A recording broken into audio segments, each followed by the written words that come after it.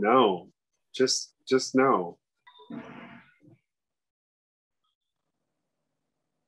Wow. What the fuck, Edward? Okay, good evening, everyone. My name is Friedel. I'm Edward.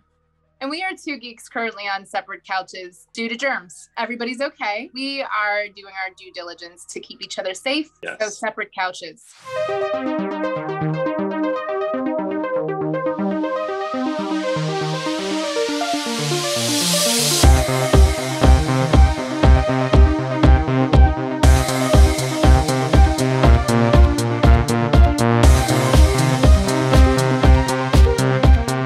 Hopefully, same couch soon. Hopefully, same couch real soon. Yes. Anyway, Edward, what are we watching tonight? We are watching Dun, dun, dun. Perfect Blue. Perfect Blue? 1997 psychological thriller. Recommended to us by our lovely, lovely patrons for our overseas horror movie series. This is the last one in this series. So yeah, neither of us have seen this movie and neither of us know anything about it. And this is the first anime on this channel. Yeah. Excited. Me too. I think we can just dive right in. I don't know what there is to say about it if we don't know anything about it. I would really love to know, do you have any like profound relationship with anime, or how does anime fit into your media experiences or cartoons? Honestly, I don't. There have been some that I've seen that I've liked, but I'm not super attached to it. I don't seek it out normally. I'm trying to think of the ones I've seen. I think I've seen the like super popular ones like Akira and Ghost in the Shell, right? Does Cowboy Bebop count as anime? Sure, I think so. Like that's kind of it, right? Like, so. Have you seen the Miyazaki films? Oh, well, yeah, I've seen some of them. I've seen Princess Mononoke, Castle in the Sky, and I think I've seen one other one. And they're amazing, and I always want to watch more, and I just don't ever think about it. Right. It's not a genre that sort of magnetizes you. No, it just never has been. One of our kids is super into it. Neat. Okay. So as he gets older, I'm sure that we'll like meet in the middle on that and watch more of those films. Yeah. Or the classics. Awesome. Not this one. Not this one. Audience, let us know if you are an anime fan and what your favorite anime film is, even if it's not a horror film. And also let us know what you think about anime horror as a genre. Yeah, I know there are some, thoughts. Right? Like Death Note is one, and I've seen the live action version of that. I haven't seen the anime version. I haven't either. So I'm curious to know what anime, if we ever circle back around to watching more anime, what anime would you like us to watch, react to on the couch? On the couch. There's a flat screen TV, surround sound, a bevy of Blu-ray anime. Side quest anime. Side quest anime. This is, like I said, this is recommended to us from our Patreons. They some of the movies in our series will be. If you'd like to have a hand in that, go check out our Patreon. You can also watch our exclusive Patreon-only watch-along for Train to Busan. It's a little bit different than our normal stuff because of some technical difficulties, but it is there, and you can go watch it. And we thank you for any support you give us. If you want to support us, Patreon's an option. or just hit the subscribe button and give us a like. Ring that notification bell. And thank you so much for watching. We're excited to have you all. Yes. At whatever engagement level you feel comfortable at.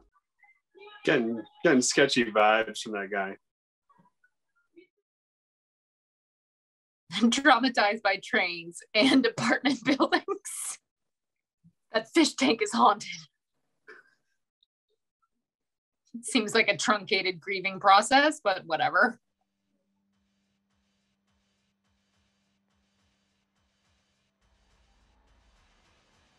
I do not want a fax machine.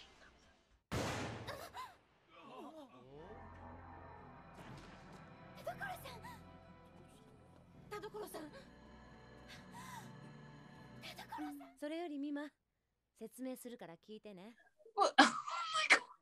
This should be like what you watch when you need to learn how to use the internet.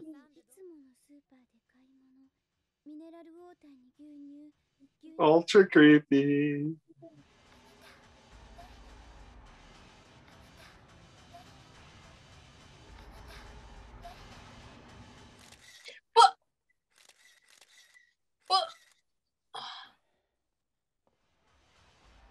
No. Just no. Oh, this is gonna go bad places. What?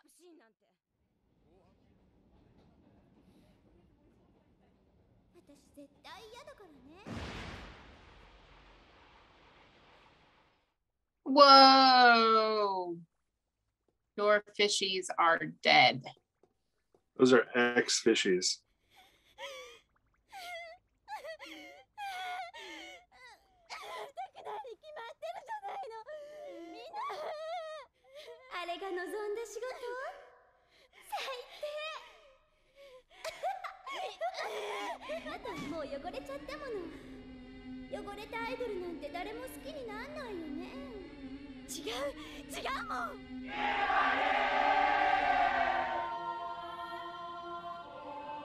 What the fuck, Edward?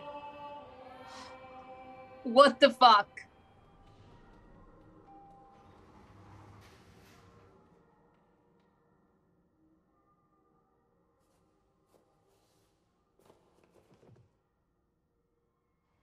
Wow.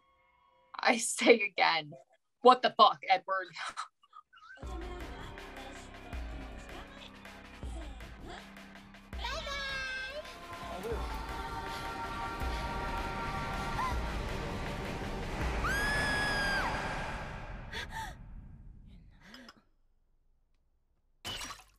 Mima, どうしたっていうの？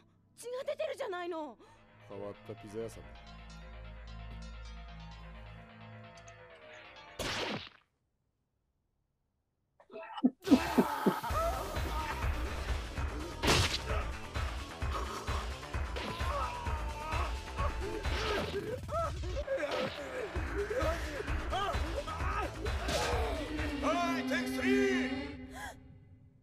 Definitely not watching this one with the kid.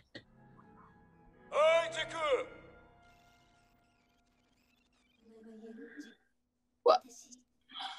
What the fuck, Friedel? Yeah. What is happening? Yeah.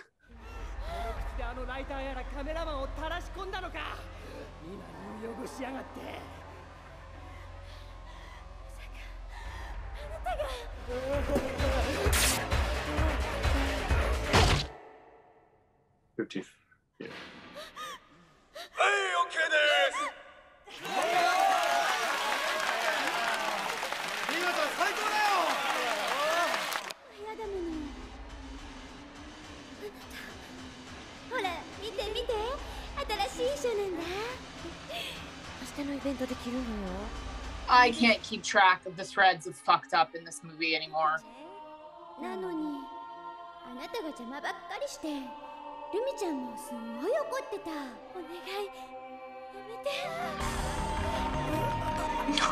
This is... Oh my God.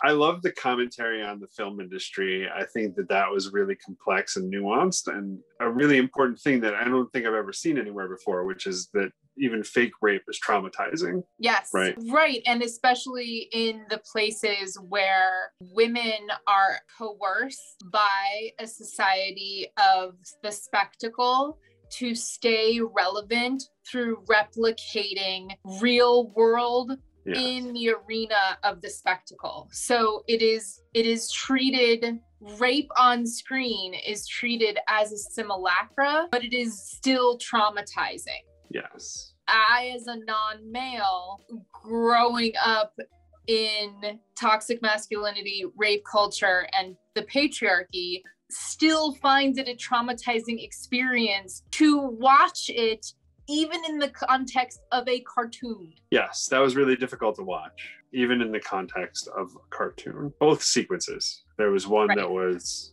hinted at as being more real. There was one that was in the context of the show, but also felt very real. Yeah. Because there are still elements of coercion that are happening. Yeah, and the men are like very gaslighty about it, right? The producers are like, whatever, it's just, you know, the way it is and whatever, just a scene, and it's just how you become an actress, and it's just what you have to do. It's such bullshit.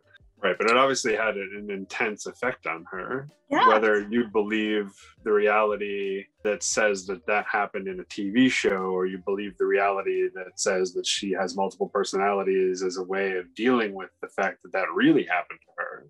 Either way, that was the catalyst for her psychotic break. Well, and maybe I'm reading this incorrectly because I'm still processing the film. But this is a hard one to just turn around and talk about. Yeah. Yes.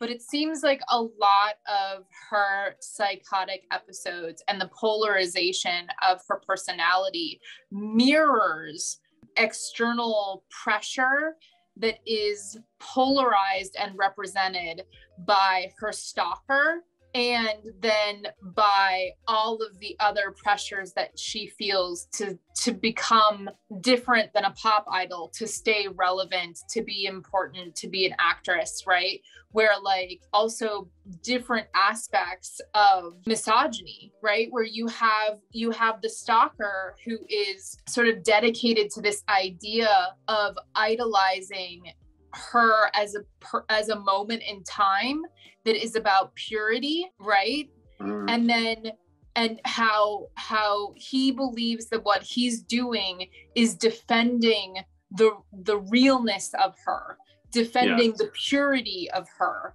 defending even though he took advantage of her too at the end. Right. Yeah. Yes. I mean, and then you have the layering of like there's a lot.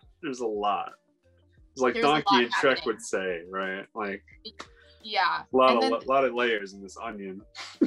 Is she or is she not murdering people? At some point, like I started to wonder if one of her personalities was the stalker, and they kind of like give a visual clue to that towards the end, where like the Rumi persona's face looks like the stalker's face, the eyes like really wide, and I was like, this needs at least another watch or two before I could even begin to seriously process what the hell I just watched. Right, because the thread around Rumi was really subtle until the end, where I don't know if you remember or not, but like Rumi is having a conversation with the other agent, and the other agent says, we are no longer in a time where people like Rumi can be pop stars, and he is referencing her. Right.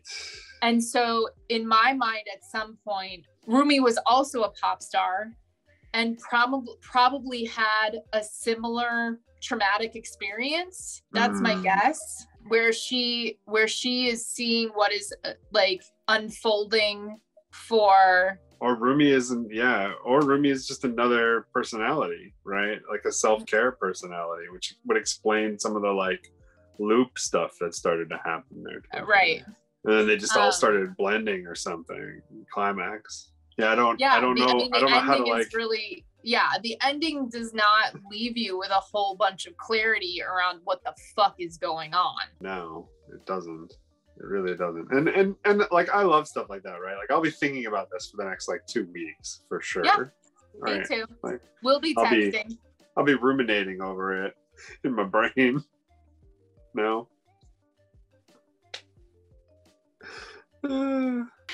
So this is going to be one that I'm going to take to bed for the next couple of weeks, where like it's just going to pop up at really inconvenient times and make me obsess over what the fuck happened in this movie.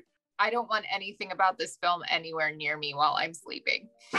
That's fair. It's interesting because I don't know that I want to watch it again.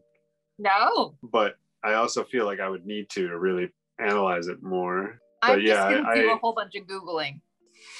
That's fair. I love the commentary on the entertainment industry. I thought that was spot on. And I thought it went places, like I said, it went places that, you know, I didn't expect it to go. And it went places that I've never seen similar things go. Yeah. And especially for what, 1997? Wow. I can definitely see a lot of, I don't know if Darren Aronofsky watched this movie, but he must have when he made some of the movies that he's made, because there's a lot of similar themes and imagery in movies like Black Swan and Requiem for a Dream.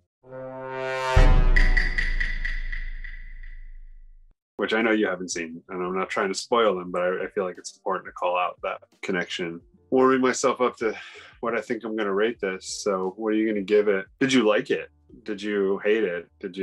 I did not hate it. I was fascinated by it. I was totally compelled by all of the plot twists that I in no way saw coming. I thought those were masterfully done. And even the ones that I saw coming, I was like, you earned that. That's fine. Okay. Yeah. I check. I mean, I think that this happens frequently. Like whenever I go into a film tabula rasa, I'm always a little bit nervous that I won't know how to situate my reaction to a film in anything. It's not that I disliked it. I mean, it's hard to watch for all of the reasons that we described, right? Yeah. And I don't think that either one of us signed up for an idea of like, ooh, horror films or psychological thrillers are going to be like easy to watch, right? That's not what we signed up for.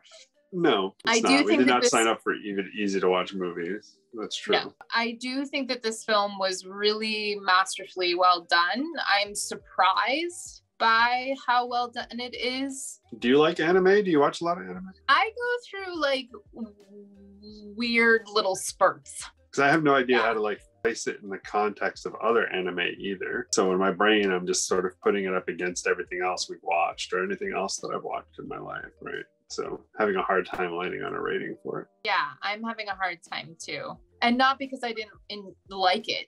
I feel like the question of whether or not I liked it is irrelevant. It was a really great ride. It was masterfully done. I completely agree with that. And initially it felt a little bit dated, and then I completely forgot about that. So I got so sucked into the story, which is another credit to it, the production. I mean, it definitely lands for me numerically somewhere between like an 8 and a 9. Yeah, that's where I was leaning to, like mid to high 8. Something like 8.6, 8.7. I put it in there. Yeah. That's what I was coming around to. Yeah. That wraps up our overseas film series. For this round. I'm sure we'll be back. Although, considering the technical glitches and the copyright issues I've had, it might be a little while before we come back to more overseas horror. Woo! Not that the technical glitches are the result of specifically watching overseas horror, but the copyright issues sure are. I think George Lucas gonna sue somebody. Well, where are we headed to next? What's our next theme? Next up is your birthday month, if you want that on the internet. And you chose the theme. So I think you should say what it is. For September, Edward and I are watching folk horror as our theme. And we're going to have some really great ones to watch and rewatch. Some of our favorites, some new ones. And in between this series and the next series, slasher movie surprise. So stay tuned for that. So that's what's happening. And if you like what we're doing, you want to see more of what we're doing, you want to support our channel, hit the subscribe button, give us a like, hit the notification bell, visit Patreon, let us know what you think, let us know what you want us to check out on this channel and react to. Let us know what your favorite horror movies are. What are some of your favorite folk horror movies? Yeah. Tell us in the comments, and we will see you next time. Next week. Next week. Next week. Thank you so much for joining us, y'all. We really appreciate it as always. See you soon. See you soon.